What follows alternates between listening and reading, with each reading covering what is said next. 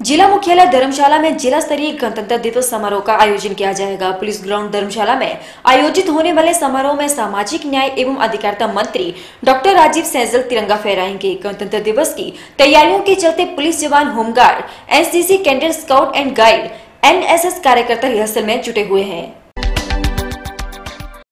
जिला मुख्यालय धर्मशाला में जिला स्तरीय गणतंत्र दिवस समारोह का आयोजन किया जाएगा। पुलिस ग्राउंड धर्मशाला में आयोजित होने वाले समारोह में सामाजिक न्याय एवं अधिकारिता मंत्री डॉक्टर राजीव सैजल तिरंगा फहराएंगे। गणतंत्र दिवस की तैयारियों के चलते पुलिस जवान, होमगार्ड, एनसीसी कैडेट, एनएसएस कार्यकर्ता रिहर्सल में जुटे हुए हैं। गणतंत्र दिवस समारोह के मुख्य अतिथि सामाजिक न्याय एवं अधिकारिता मंत्री 26 जनवरी को प्रातः 10:30 पर शहीद स्मारक में माल्या अर्पण के उपरांत प्रातः 11 बजे पुलिस मैदान में राष्ट्रीय ध्वज फहराएंगे। इस दौरान police, home guard, NSS, NCC cadet की प्लाटूनों द्वारा शानदार मार्च पास्ट निकाला जाएगा। गणतंत्र दिवस पर स्वतंत्रता सेनानियों एवं उनके परिजनों को आमंत्रित किया जाएगा। डीसी कांगड़ा राकेश कुमार प्रजापति ने कहा कि जिला स्तरीय गणतंत्र दिवस समारोह पुलिस ग्राउंड में मनाया जाएगा, जिसमें सामाजिक न्याय एवं अधिकारिता मंत्री बतौर मुख्य अतिथि शिरकत करेंगे। इससे पहले मुख्य अतिथि द्वारा शहीद स्मारक में शहीदों को श्रद्धांजलि अर्पित की जाएगी। इस दौरान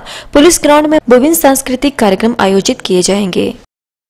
हर बार की तरह इस बार भी पुलिस ग्राउंड में 26 तारीख को गणतंत्र दिवस हर्षोल्लास के साथ मनाया जाएगा। और इस बार हमारे जो social justice and empowerment minister हैं सैजल साहब, वो इस बार चीफ गेस्ट होंगे।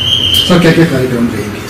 कार्यक्रम जो विधिवत होते हैं, फ्लैग होस्टिंग का रहता है, और हमारे जो सांस्कृतिक कार्यक्रम होते हैं, परेड होता है, हर बार की तरह इस बार भी रखा गया है। शहीद स्मारक में शुरुआत में 10:30 बजे शहीद स्मारक में फ्लैगिंग की सेरेमनी भी की जाएगी।